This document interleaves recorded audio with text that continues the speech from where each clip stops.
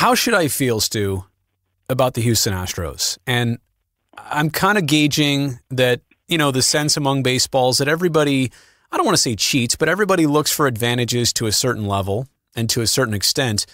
But as soon as technology is involved, as soon as cameras are involved, like it just seems like it spoils what is such a good team. And I know they're in the AL West, and I know we personally, we're not fond of them covering the A's, but it kind of just taints everything.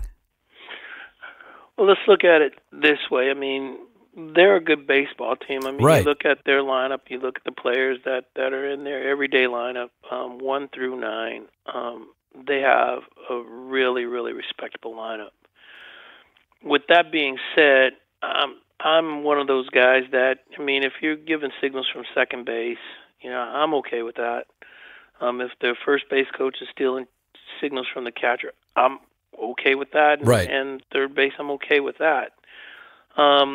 It makes me think back to the days when at White Sox Stadium when they were using lights from the scoreboard to tell hitters what was coming. And then, but now with today's technology, there's so many different ways for you to be able to steal signs and steal pitches. I guess it kind of reminds me of the steroid era. You got guys that were great players within their own right, but you take it a little bit further by cheating.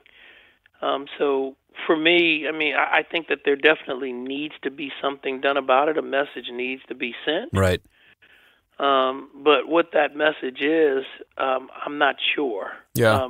What it should be. And what degree of punishment it should be. Yeah, it's hard to punish somebody after the fact, and especially a team like that, which, has won it all, but also made some deep postseason runs.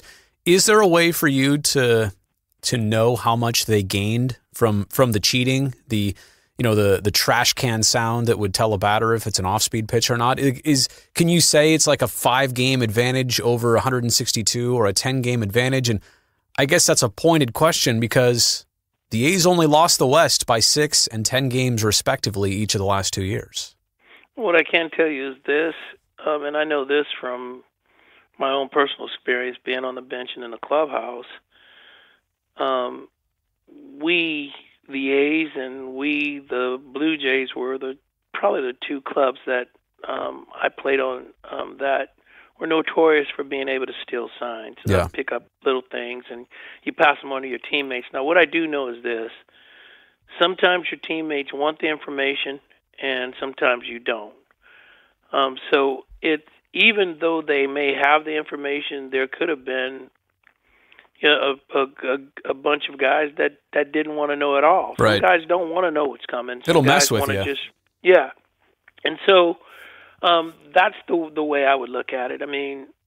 It's really tough to say how many guys used it. Right. But I guess we go back to the real fact, which is they did it. They relayed the information in the way that they did it and the way that they got it, and that makes it all bad. It's so hard to look at the video evidence, right? It's so clear to see, when it's presented in a fashion of, okay, here's example 1 and 2 and 3 and 4 and 10 and 20, and this is so blatant. I do know that the commissioner's office is looking deeply into it, and I got that from some inside sources. Yeah. That they're really looking into this deeply, and when they do finally determine what the punishment is going to be, it's going to be stern. It's going to be one that baseball will remember. Is what I'm hearing.